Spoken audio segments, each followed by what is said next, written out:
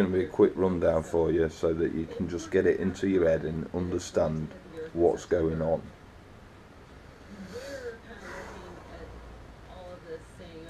When you go into court, they ask you if your name is blah blah blah John Doe. You accept that you are that person, and then the court begins. This is because when you enter the court, the judge is representing you. This is an intro onto the ideas how your identity was created. Your identity is a fictional entity, or a straw man, or an all caps name. In 1666, an Act of Parliament created during the Black Plague and the Great Fires of London, behind closed doors, was enacted. The Act being debated was the Sestake Act, which was to subrogate the rights of men and women, meaning all men and women were declared dead, lost at sea, beyond the sea. This was done during a crisis. The state took custody of everybody and their property into a trust. The state became the trustee, or the husband, holding all titles to the people and the property, until a living man comes back to reclaim those titles, and can also claim damages. The trust itself is an all-capitalised name, a dead entity, who had all his belongings put into a trust. This act still exists, and this trust still exists. There is a statement here available. You're going to have to download it. I'm not going to sit here and tell you all about it, but basically everybody and everybody's property is declared dead even before they are born, I presume. But then by signing your birth certificate, your parents signing your birth certificate, they are being tricked into signing you over as an item to the state. And unless you claim your body within 7 years, you then become dead beyond a doubt or something, I don't know. It's tricky, but learning your legal fictions helps you to unlock yourself. Otherwise you are just a vessel floating on the sea of commerce. It is possible to be free from financial stress and debt. Parents are tricked into registering the birth of their babies. Deaths and Marriages Act was formed in the UK, and the post of Registrar General was established in around 1837. His job was to collect all the data from the churches. Basically, come and collect your data to be kept behind closed doors.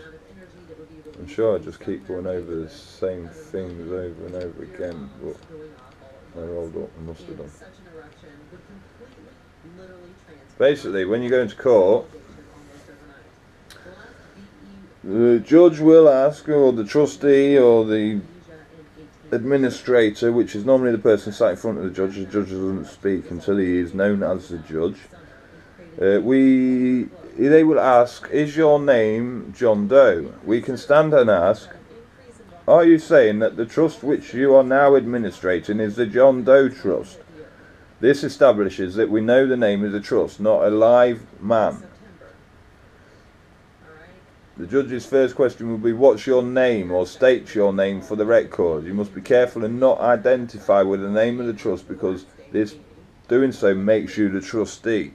What you need to do is take your birth certificate with you and ask that question yourself, and when basically at the end of the day, your birth certificate is that person who's been requested in court. So if you're demanded that the person show himself in court, you then issue your birth certificate to the court.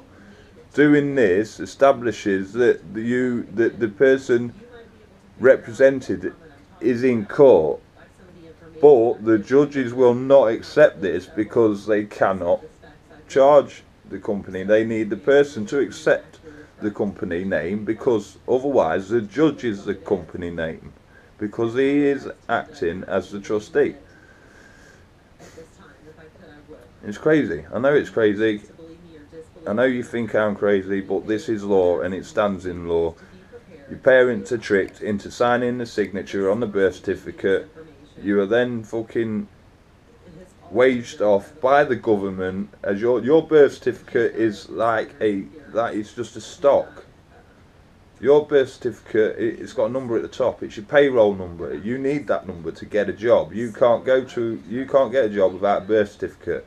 But you can also not use your certificate as identification, because it's not your identification. It is a statement of existence of that name, but that name is a company name. It is not your name. You are a man, a free man. You were born a free man. Free man and woman. That's what you are born. To be a free man and woman now, you need to enter into lawful rebellion. Otherwise, you are acting under the treacherous government. You need to sign one of these. Mine's going to be in the mail, on its way. This is an oath of allegiance to the 25 barons who are standing under the Article 61. It's an ancient law that was put into play in 1200s, 800-year-old. But it still stands in law, and every man and woman has a right to sign this oath of allegiance, and once they do, they become free men and women who are no longer have to oblige by civil law. The only law you have to oblige by is common law and natural law. Natural law is just natural, it comes naturally. You know, you just don't violate natural law.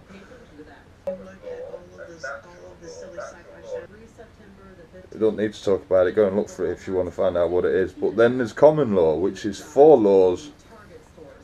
Basically, it is to not harm, injure, not harm, cause loss, or cause damage to anyone or anything. And the final one is do not breach the peace. There are the 4 laws. You are protected by law, by common law. Once you have signed this oath of allegiance, you will be protected by common law, and no officials of the civil law will have any power or jurisdiction over you. If you don't know what that means, you need to go and look it up online, because it is important. This is your sovereignty. I asked the solicitor if he could advise me about this document, and he said he couldn't advise me about it because he would be breaking the law. That is the law that is set down in a court of law, and that is the law he has to abide by. He is not allowed to advise me on Article 61 of the Magna Carta. That's because this is the law. This is the only law you need. It's common law. Do not breach the peace. Do not commit offence to another person. Do not commit offence to another person's property.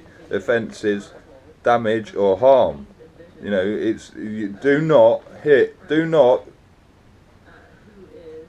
I'll get them out and read them. But basically, you do not cause harm to a person. Do not cause harm to the property. Do not cause fraud to a person or their property, and do not breach the peace. And that's it.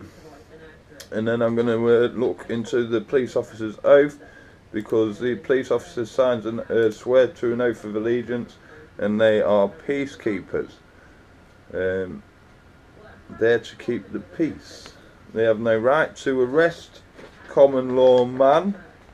They have no right to touch common law man. And in common law, you can grow your own cannabis. In common law, you can sniff cocaine all you want all day long.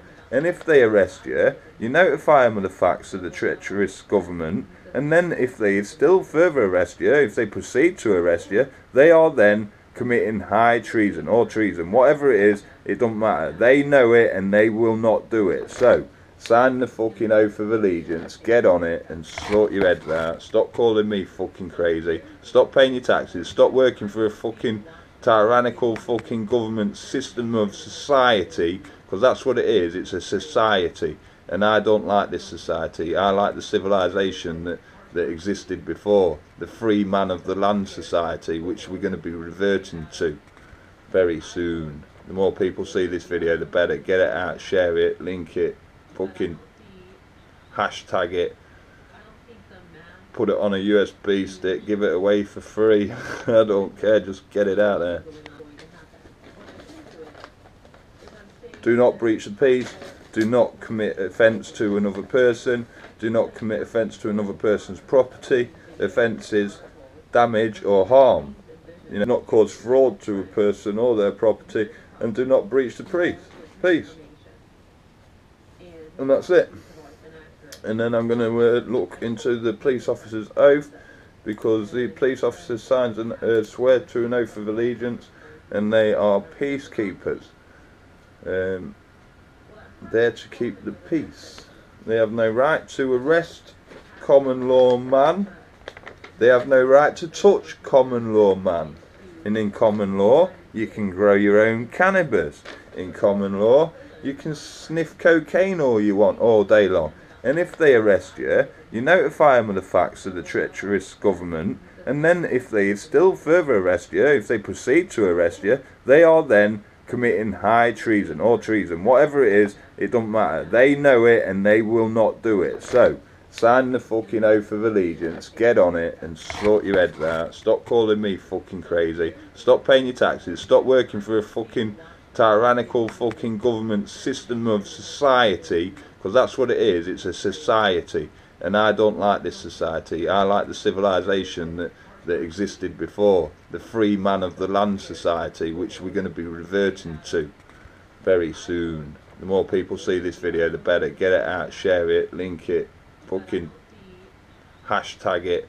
I don't care, just get it out there.